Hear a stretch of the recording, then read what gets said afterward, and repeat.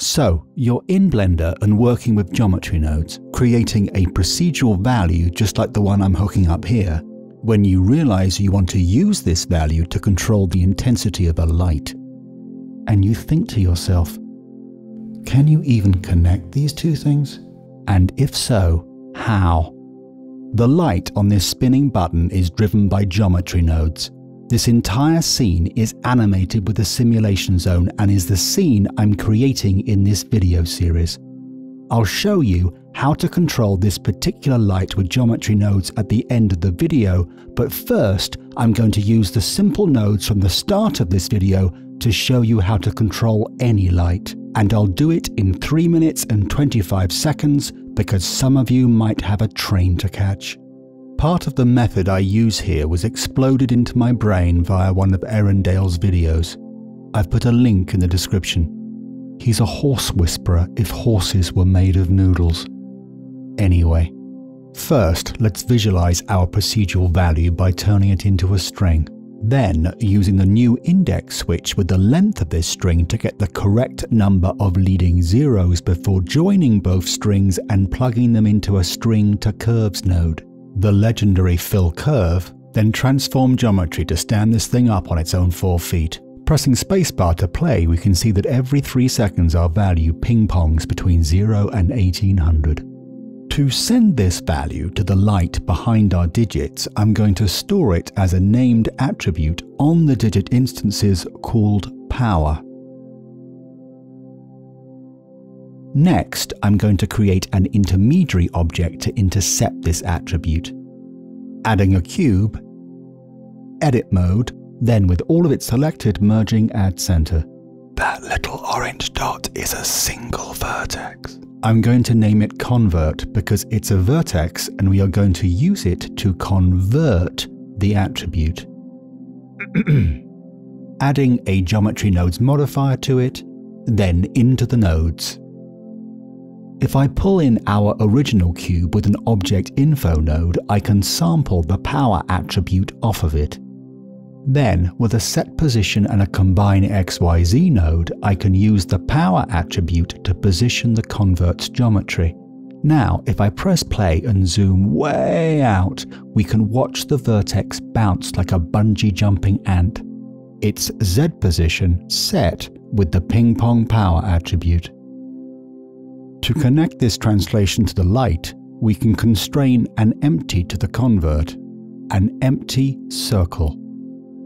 I'm naming this empty driver, and if you think that's boring, just count your lucky stars I didn't call it Adam.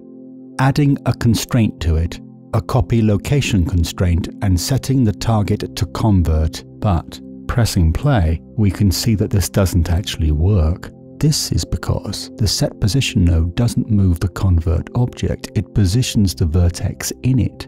The translation of the object itself remains unchanged. But in edit mode, I can select the convert vertex. Then in the data tab, add a vertex group.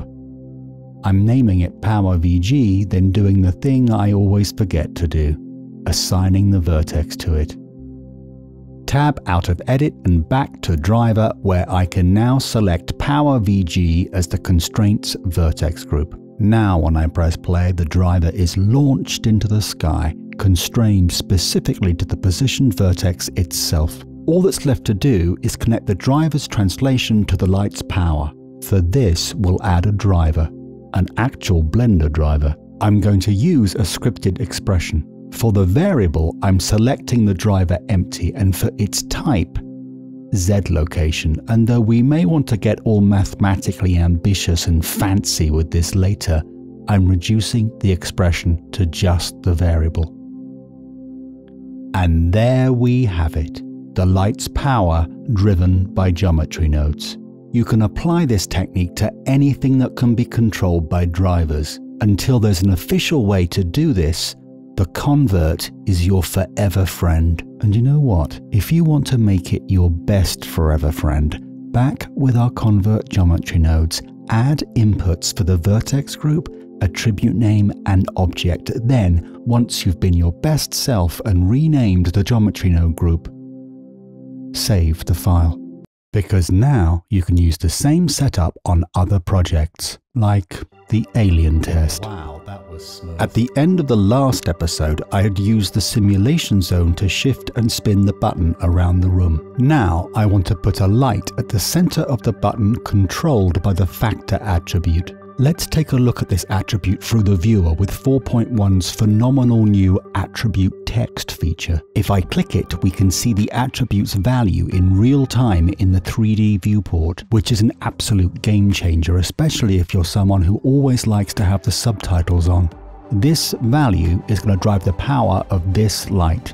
Since I've already made a convert rig, I'm not that interested in making another, so I'm going to append that one to this scene. If I was slightly more organized, I would set it up as an asset, but despite what you think, I'm not perfect.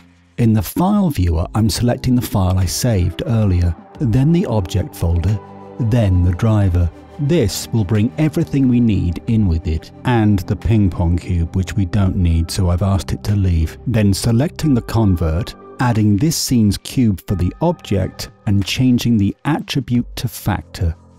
If I press play, I can see that the driver empty has been successfully connected and is now being translated by the factor attribute.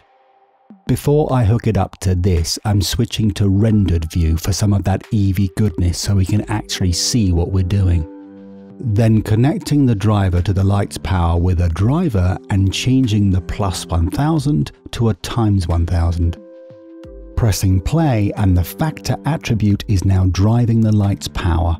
But it's a ceiling light, and everyone knows you don't turn those on. So to put the light inside the button, I can instance it along with all the other button elements in the button AP group. Doing this will instance it to the same position as the button box, the button pole, and the button.